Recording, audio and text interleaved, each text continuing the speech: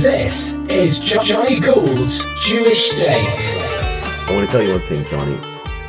This is a war Israel didn't ask for. This is a war Israel didn't want. This is a war Israel didn't wage. So, I believe the real pressure should be put on Hamas to lay down its arms, release the hostages, and end the war. Officials in Hamas, they said, we are eligible to repeat October 7th, October 10th, October 11th, October 1000. They said it live on TV. So how can you trust these people? And of course, in their charter, even the watered-down charter that they said we had in 2017, still calls for eliminating the Jews. And they are really a big burden on the Arab neighbors.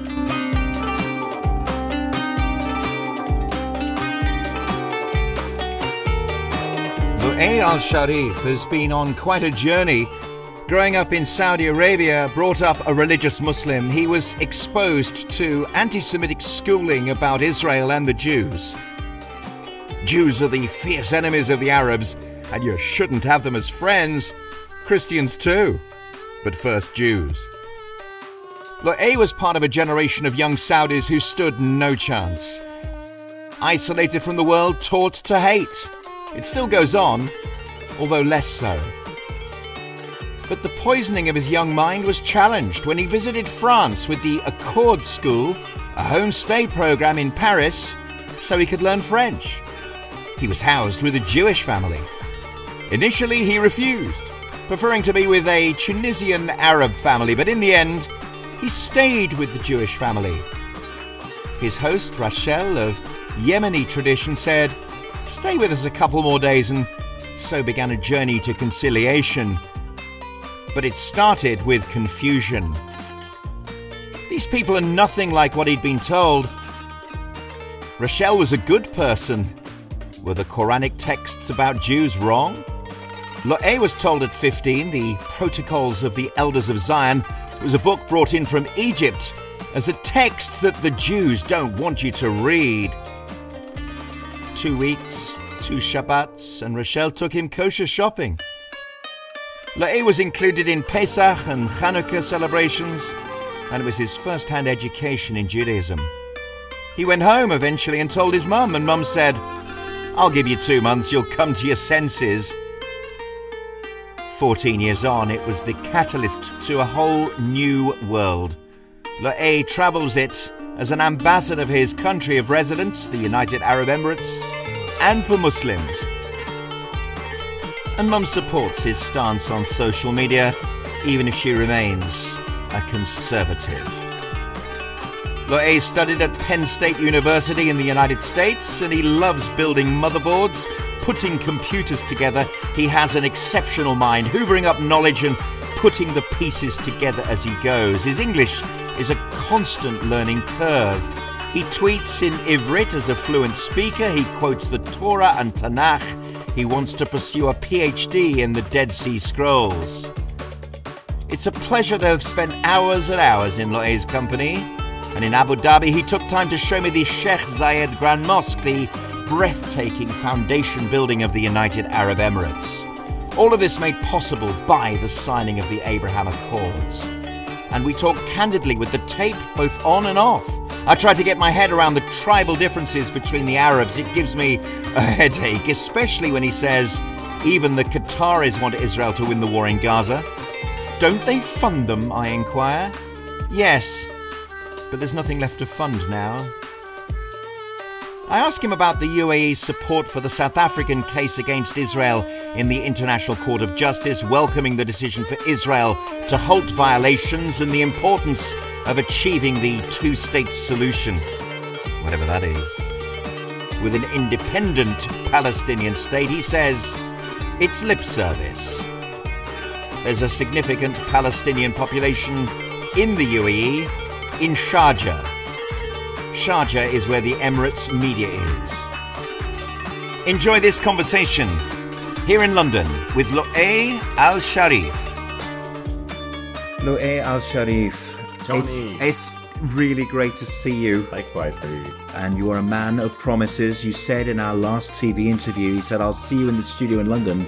You were telling the truth. I'm always so it's good to be here. Now the weather is really amazing. We don't have that weather in Abu Dhabi. You don't have that weather. I can tell you that when I was there with you in November in Abu Dhabi, it was the height of an English summer. Believe me, it was an unusual November day for yours truly. And welcome to London. Thank you, sir. Tell me, what is your venture here? Why are you here? Well, I have a long mission to promote peace, and I believe it's one of my goals now in life to make sure that the Abraham Accords not only survive but develops while we go. And I truly believe in the noble mission of peace between Arabs and Israelis, rehabilitation of relations between Muslims and Jews. And I'm here in London to meet few people to help me really strengthen my voice and make me reach more and more audience. I believe the message that I'm doing and many of the pro-peace activists in the Arab world are doing is noble, and we need to have our voice amplified. And I hope that I accomplish this in this visit and next visits as well. I'm going to come to London more often. This is great news. Thank you. After October the 7th, your mission is redoubled. Indeed. Tell me everything is cool between the UAE and Israel, between Muslims with a vision and Jews. I'll tell you something that would maybe sense comfort to you. The advisor to the president of the UAE, his name is Anwar Gargash. He's the advisor, special advisor to the president of the UAE, Sheikh Mohammed bin Zayed, may God bless him. He said that when we made the Abrahamic Accords, it was a strategic decision, and strategic decisions are long-term. So I'm seeing that the Abraham Accords are not affected by the war that is now happening, but it would require more efforts to develop the accords, to underwrite them. Exactly. So more efforts, not bad news for us, because we would put these efforts whether a war happened or not. But it's becoming also more challenging because now our mission requires some sort of, convictions and change of convictions to the masses, especially those who don't believe that Arabs and Israelis should live together, or that Israelis are not indigenous to the land of Israel, or stuff like that. And it's challenging, but we're doing our best, and it's a mission worth living for. In our last discussion in Abu Dhabi, you said, we're a Bedouin people, we follow the leader. And it occurred to me that in a top-down society such as that winning hearts and minds on the street, like you said, can be problematic. So that in the ruling class, so to speak, of the UAE, everyone is sold in. But it's the people down the social scale that need to be convinced of what's in this for me. No, I would say that the people of the UAE, even socially, they follow the leader, and they trust the leader, who is Sheikh Mohammed.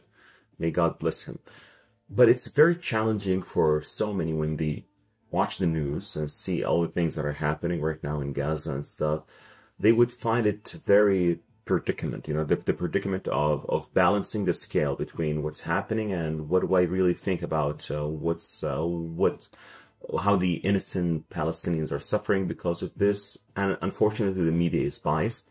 It doesn't tell in the Arab world that this all started because of the heinous attacks by Hamas on October 7th. So everyone now thinks that Israel woke up one day and decided to, unleash its anger on the Gazans for no reason. Some people even deny that the rapes and the murders of October 7th really happened. So this is a challenge, but people deep down trust the leadership. They trust the decision of the president, and it's just a challenge of conviction when it comes to media, because the media is biased, unfortunately. Yeah, and indeed it is over here. And so imagine what it would be back home. You'd be surprised at how biased it can be here. And there are now pockets of media here which are different from each other, which I suppose is a strike for pluralism and good things, but nevertheless it is creating hives of division, which is very sad to experience in the UK. Very sad indeed. As far as the commercial relationships between the UAE and Israel is concerned, the Abraham Accords just was the starting gun. And relationships built. I spoke to our crowd, John Medved, about the relationship between the Israelis and the UAE, the Emiratis. For now, almost all of those relationships are on hold, aren't they? But they're postponed. They're not cancelled. No, nothing is cancelled, but some projects are postponed due to the war. And like the number of flights is minimized. Some flights are cancelled till further notice. Al-Al is still flying. Emirates is still flying to Israel, but not as regular as it was before October 7th. Now, these things are temporary measures to accommodate with the situation and with the war and everything. Plus, you have lots of people who were skeptical in the beginning, and now they are even more skeptical. It will take time. Time will heal. But, you know, when things sorted out, when this war ends the right way, ends in a way that October 7th is not repeated, ends in a way that the Gazans would rule themselves and would eventually have an eternal peace with Israel, without getting into details, because I don't have the answer to the details. I don't have the answer. Would it be a two-state, one-state? But I'm sure that, and that's a personal opinion, to be honest, Johnny. Speaking of two-state now, in a way that would be necessary to end the war, would be a gift to Hamas. So it would be a gift to Hamas and to those who think. But even though Hamas doesn't believe in the two-state solution, I believe that the two-state solution was the optimal solution in 2000. I believe the last opportunity for the two-state solution was the opportunity of Ehud Barak and Bill Clinton and Yasser Arafat in 2000. It was much better than the one in 2008 with Olmert, even with the land swaps. Because you think that there is land swaps in 2008 when Ehud Olmert offered lots of...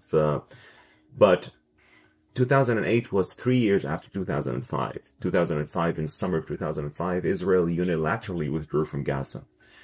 If you achieve something like a two-state in 2000, you would give the Palestinians something to cheer them up, to make them feel that they made a true victory, that Israel is withdrawing because of a real peace. But when the unilateral withdrawal took place in 2005, even if they would agree to the 2008 plan of Olmert, it would already, this spice of withdrawing would be taken away. So this is why I always say that, my humble opinion, the two-state solution, the true opportunity for the two-state solution was in 2000, when Ehud Barak, Bill Clinton, and Yasser Arafat, and unfortunately the Palestinians failed it. And it's not my say. It's the say of Prince Bandar bin Sultan, the former ambassador of Saudi Arabia to the United States. He said that the Palestinians failed this negotiation. And that was, in my opinion, the last opportunity for a successful two-state solution. And now October the 7th has done grievous damage to the Palestinian cause. However, we thank God for the Abraham Accords and the timeliness of it, and the opportunity of rebuilding Gaza, which comes from the Gulf, which comes from the UAE, Bahrain, and indeed the tantalizing prospect of a normalization, Saudi Arabia. Custodian of the two hormones. The custodian of the two mosques. Yes, exactly. I'm very optimistic, but when this war ends. Now, the right way to end this war, I believe it's in the hands of Hamas. If they lay down their arms, release all the hostages, the war would end not today, but would end at this moment. And if Israel doesn't end the war, we would all protest against Israel and say, you should end the war. Now, but Israel, I want to tell you one thing, Johnny. This is a war Israel didn't ask for. This is a war Israel didn't want. This is a war Israel didn't wage. So I believe the real pressure should be put on Hamas to lay down its arms, release the hostages, and end the war. But of course, if Hamas, and of course, not only if Hamas does have a plan to remain in power, to repeat October 7th. It's not my say. It's the say of the officials in Hamas. They said, we are eligible to repeat October 7th, October 10th, October 11th, October 1000. They said it live on TV. So how can you trust these people? And of course, in their charter, even the watered-down charter that they said we had in 2017, still calls for eliminating the Jews. So you cannot really trust these people. And they are really a big burden on the Arab neighbors. The Egyptian foreign minister made a great statement when he said that Hamas is outside the Palestinian consensus. And that's true. And I believe that Hamas doesn't represent the aspirations of the Palestinians, because the Palestinians need to know that any authority that would represent their aspirations has to fully recognize the right of Israel to exist as a Jewish state. Hamas will never accept Israel and their right to exist. And indeed, the Palestinian Authority are saying the same thing. They're also not to be trusted. We have a front from the United Nations, UNRWA, which is a sort of de facto supporter of Hamas, prolonging the war. Even if the hostages are released, the war must continue because Hamas would nominally be in power. The problem with the last conflict between Israel and Hamas was that effectively Hamas won because rockets still were fired into Israel on the last day of that conflict. But when I talked about the conditions, I didn't say only release the hostages and lay down its arms. Hamas has to lay down its arms. Hamas has to know that it cannot longer govern Gaza. The world will not accept it. And for UNRWA, what really astonishes me, Johnny, is that in 1948, there were 1 million Arab refugees and 1 million Jewish refugees. In 1967, 0 Jewish refugees, and still you have more Arab refugees. The UNRWA is established in a way to keep the refugees. But why there are no Jewish refugees now? Because Jews move on. I believe many of the refugees and many of the administrations or many of the organizations like UNRWA should know that they have to have some sort of a timeline to end the status of these refugees. Move on. So, and UNRWA, the reports that were released recently of how UNRWA is implicit in the attacks of October 7th are really horrifying. I do understand now, for example, when the UAE and other Arab states still fund the UNRWA because they say that, or they deep down believe that there is no other way to support those innocents, not the one implicated in the attacks, those innocents who are still sponsored by UNRWA. If you cut the financial aid, they would be harmed, and there would be an insult added to the injury in a times of hardship to the Palestinians and it's not the Gazans. So I don't understand that, but I know that deep down, everyone knows that there's a big question mark on UNRWA. And if you read the statements very well that came out of Saudi Arabia and the UAE, there was a call to investigate these claims. And I believe if an honest investigation would run on UNRWA, they will find out that UNRWA is implicated in October 7 attacks. And they need disbanding because, as you say, even if they serve a purpose for vulnerable Palestinians who are not involved in war, the whole fact of the matter is that they are corrupt at the top. They need disbanding, don't they? I believe they will be disbanded. Yeah, they need it, don't they? I believe they will be disbanded. And now, the idea that interests are served amongst the Gulf states, including Saudi Arabia, in rebuilding Gaza, but rebuilding Gaza in a way that emboldens a Palestinian Authority with a small a, not the current one, that is willing to negotiate and recognize Israel and create meaningful neighborly relations and push back on the Islamist threat within Palestinian society. That's actually the goal, isn't it? That is achievable, isn't it? That really is. It's there, isn't it, Loay? Hold on. That is the goal, yes. Achievable, I don't know. You don't know. Because I was very worried by the statement that was released lately by the Prime Minister of the Palestinian Authority. His name is Mahmoud Ashtiya. He said, we can form alliance with Hamas. The world needs to forget October 7th. That is a horrible statement, stupid statement. That's the... and prolongs the war. Yeah, and prolongs the war. So I would say stupid statement. So I don't believe the current Palestinian Authority, with its current shape, that cannot really control any single part of the West Bank, can add value to peace. They cannot even go to Jenin. Why Israel is sacrificing its military to go into Jenin camp? Because the PA cannot. So there has to be a Palestinian Authority that would be up to peace. And the current one, in my personal humble opinion, is not. So there is no effective or decent leadership within Palestinian society. And there is quite significant support among the street in the Palestinian world for a leadership which is actually driving them to poverty. How can we turn this around, Loay? How can fair-minded, decent Arab brothers and sisters do that? The Palestinians have to listen to their Arabs and sisters, to their Arab brothers, and the Palestinians have to know that they are prolonging the conflict, really, not the Arab states. So, in order not to prolong the conflict, let's have a leadership that believes in peace with Israel, in the right of Israel to exist as a Jewish state in their ancestral homeland. You know, Johnny, I always say those who oppose Zionism, they don't understand the meaning of Zionism. Zionism can be explained in one line.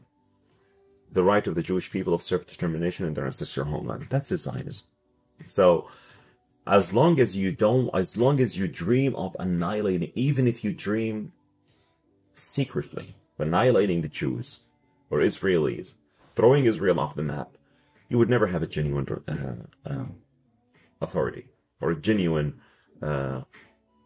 peace partner in the Palestinians. I know these might sound like harsh words, but I'm just saying what I really believe in, because I can say that I'm an expert in these relations, and I know exactly how these people think.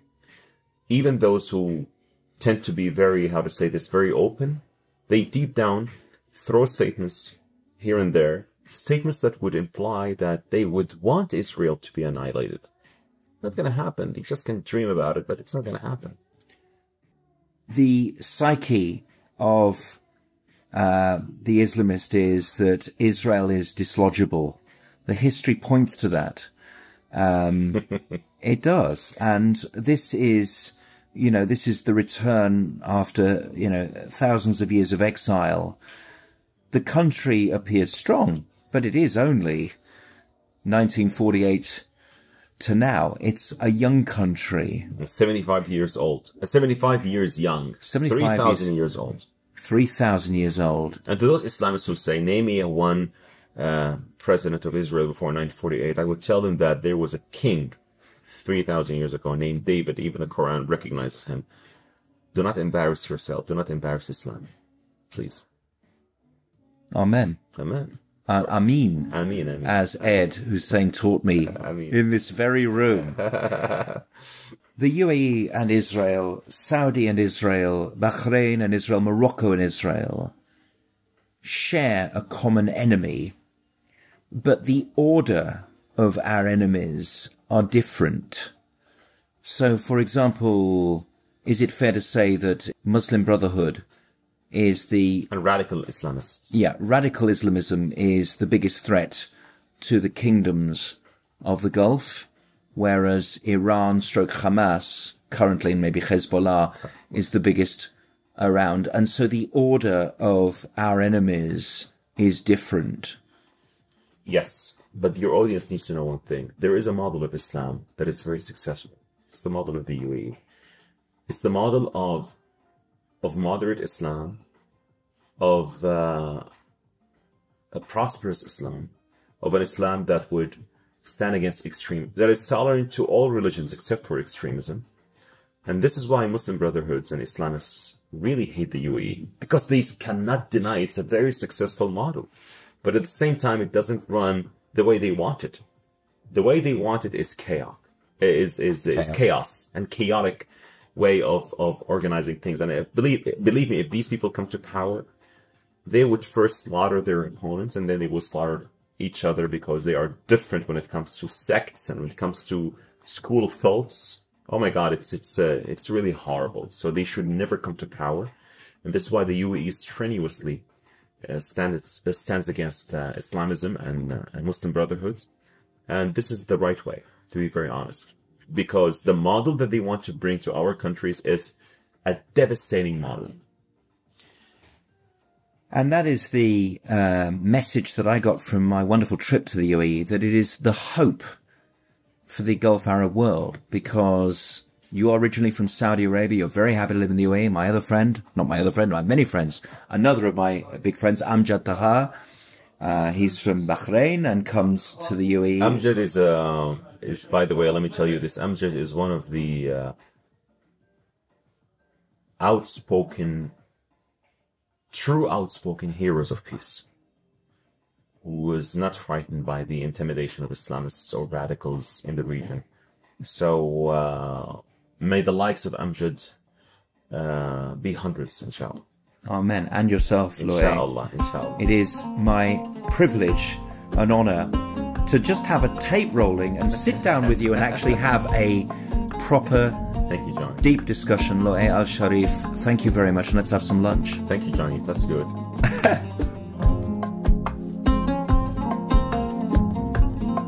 There's a lot of competing attention for you, I do know.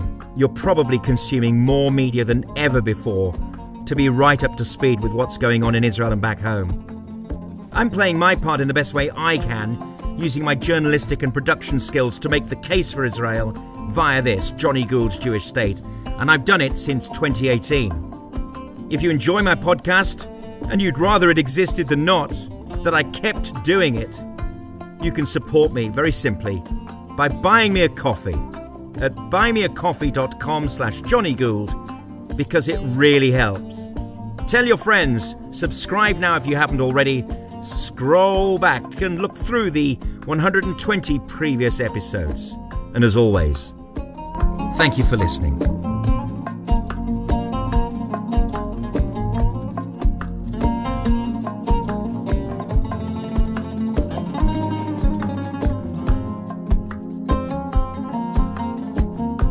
Johnny Gould's Jewish State is brought to you with Dangor Education.